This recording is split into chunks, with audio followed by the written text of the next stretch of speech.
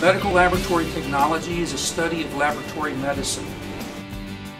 70 to 80% of a doctor's decisions are dependent on having lab results. So we're a vital part of the healthcare team. The people that enjoy this profession usually enjoy working with their hands. It's a science curriculum, so they enjoy courses in biology and chemistry. We get results. We run experiments, run tests, work with lots of equipment. Sometimes it's a very stressful setting, maybe related to a patient coming into the emergency room. Test samples are drawn, sent down to the lab, and we run those tests. For example, maybe a 3-year-old little girl comes in with symptoms of meningitis. We've got to run tests to tell the doctor, is it viral or is it bacterial meningitis?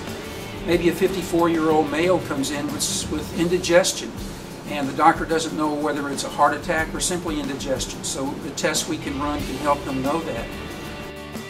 So the lab is going to provide the doctor with lab results to allow him to make a diagnosis and also get the best treatment for the patient. Most of the graduates of the program work in a hospital laboratory, but there are many other opportunities in the profession. People can work in public health laboratories, they can work in private laboratories, they can work in reference labs, they can work in research, they can transition over into a forensics area. So there are many opportunities, and the students can, if they want to, go from the associate degree level to the bachelor's degree level.